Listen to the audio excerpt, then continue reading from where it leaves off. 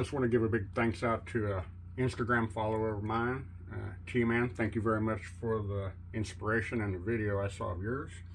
We have a valve checker machine here. It's going to check the seal on the valves, and we'll determine if we need to lap them more or if they're leaking.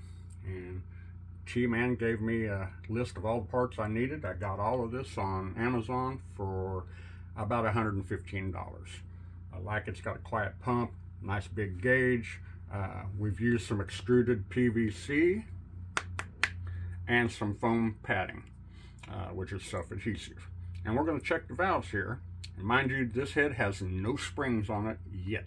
So let's see what goes on. All right, we've got 25.5 inches of vacuum on there with no load. All right, let's check the first port. Nothing. Oh yeah, remember, EGR port. Good, very good. Next one. Very good, 24.5. Mind you, it takes a lot to pull this off. Next port.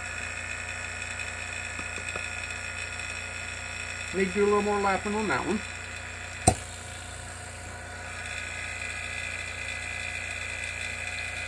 They look real good. You'll see how hard it is to come off here.